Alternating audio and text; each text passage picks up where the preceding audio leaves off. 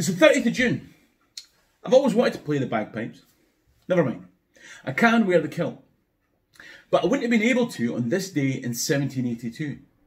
You see, if we were living in 1782, then tomorrow is the day they repeal the Proscription Act. That means that tomorrow you can wear a kilt, but today is against the law.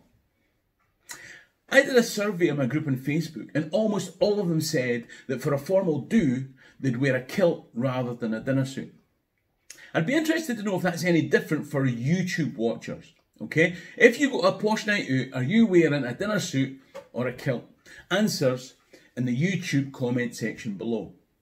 Now, the point is that 238 years ago today, the punishment would have been 6 months in prison for wearing a kilt, for a first offence. Transportation and indentured servitude for the further offences.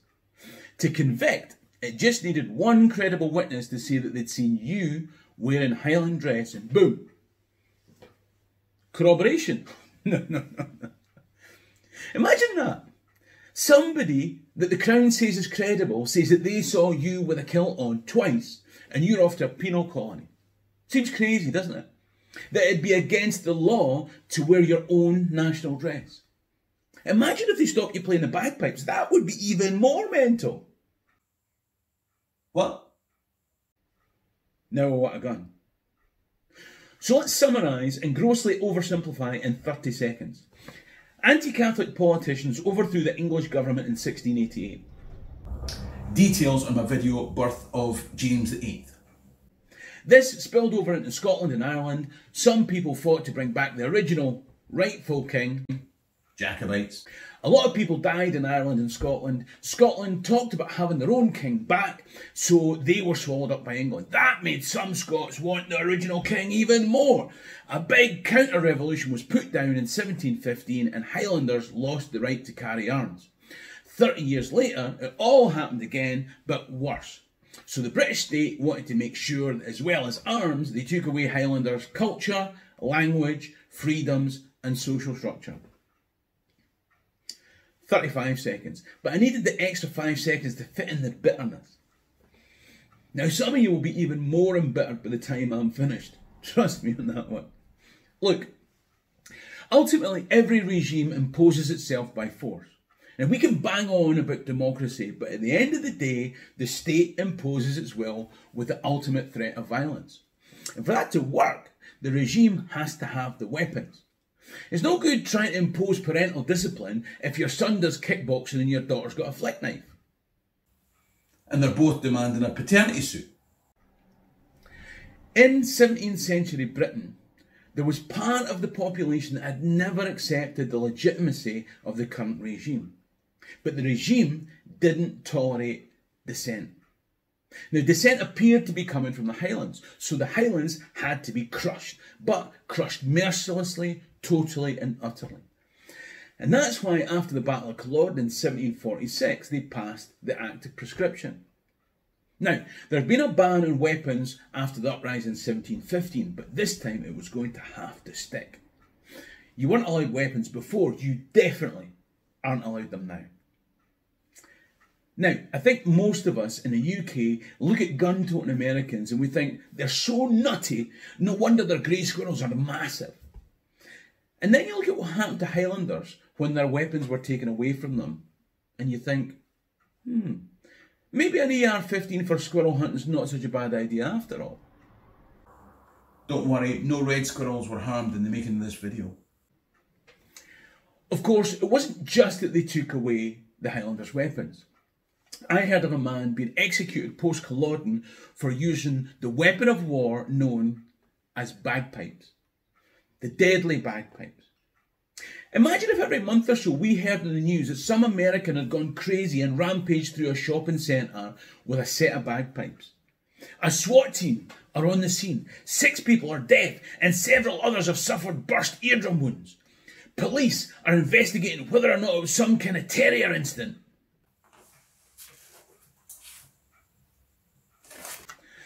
I'm just saying that Americans wouldn't seem so crazy if bagpipes were a weapon of war. So, they didn't just stop at banning weapons. The kilt is banned too. In our parent analogy earlier, it's like saying to your daughter, put down the flick knife, and by the way, you're not going out dressed like that.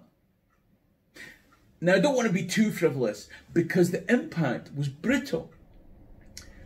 Okay, bear with me for a bit. To say, not to a teenage girl, but to an entire people, we're going to strip you naked of all that represents you and what you represent. Each morning at school, children are forced to pray for the king that their parents tell them is an imposter. Can you imagine what that does to a kid? The Chinese might seem masters of indoctrinating poor Uyghurs in re-education camps, but they stole that technology from us. So, it's the 30th of June, and I'm wearing a kilt to make the point that 238 years ago today, it was against the law. And then, on the 1st of July 1782, the London government graciously gave us permission to wear kilts. And so far, that permission has remained. But remember, what London gives, it can also take away. Seem ridiculous? People come across the Atlantic and they wonder why Scots don't know about the smash TV hit show Outlander, set in the Jacobite period. Well, in 2014, a referendum on Scottish independence came close to toppling the British establishment, and that could never be allowed. All cultural references had to be removed. Now, in the run-up to the referendum, Outlander was banned by David Cameron in case it gave Scots a sense of what the British state is capable of. And after, Scottish strawberries started to become British strawberries, and saltires were replaced by Union flags, making the taste just that little bit more bitter. No more Scottish beef. I've even seen whisky and haggis labelled as British rather than Scottish. Imagine Nicola Sturgeon declares a second independence referendum, giving the Scottish people the right to express their opinion. An opinion that the majority of Scots say that they want to express, but the London overlords tell us is their right to grant. When Nicola Sturgeon gives the people their democratic voice, you can be sure that Boris Johnson will enact a new law that criminalises the kilt, iron brew, speaking with a Scottish accent, and belief in the Loch Ness Monster. Anything that Scots take any kind of pride in will be banned in order to protect the British state. How does that make you feel? I'll be honest, some of the stuff I just said isn't actually true. I just wanted to see how it made you feel. I'm hoping that I aroused emotional responses from both sides of the political divide. And if you're not Scottish or a Highlander and this all seems a bit parochial, imagine how it would feel if everything that gave you a sense of cultural identity was taken from you. I'm just trying to give you just the tiniest soupçon of a taste of what 1746 politics must have been like. Obviously, from the Hanoverian perspective, a bunch of hairy, maggot-ridden, claymore-wielding, murdering, baby-eating Highlanders with an alternative on the constitutional arrangements have crossed the border, threatened order, and they don't even speak English. The regime controlling the British state had come close to being overturned, so they banned Highland dress. In 2014, the Scottish independence referendum came close to doing the same, so they banned Scottish strawberries. They are the most seditious of fruits, though, aren't they? Scots are still at each other's throats 6 years after a democratic referendum. But imagine 6 months ago we'd been in a shooting war. Now, the good news is that I'm not suggesting the British state is uniquely evil. I'm saying people are. Would the Stuart monarchs have been that much different? I doubt it. They're not taking our strawberries because we're Scottish. If Wales, the West Country, Cornwall was as uppity as us jocks, then they'd ban Welsh rarebit and Cornish pasties too. If the Chinese state thinks that Uyghurs or democracy in Hong Kong will threaten the regime, they'll clamp down. Your body will produce antibodies to protect itself from coronavirus. Organisms act to protect themselves. And when the organism feels safe, for example, on the 1st of July 1782, then the organism will let you wear a kilt again. By 1822, even the Hanoverian monarch, George IV, was wearing a kilt on his visit to Scotland. That's when Highland dress was properly rehabilitated, because the threat was finally over. Or was it? I said at the end of this video, you'd know whether I had anything on under the kilt. Now that's still to be revealed, so hold on, it's just a second. Obviously, I'd love you to like and share this video.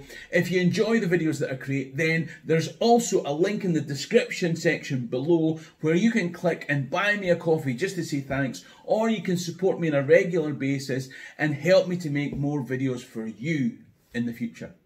In the meantime, Hammy and Doc is going to be alive my life. Cheery and Rasta.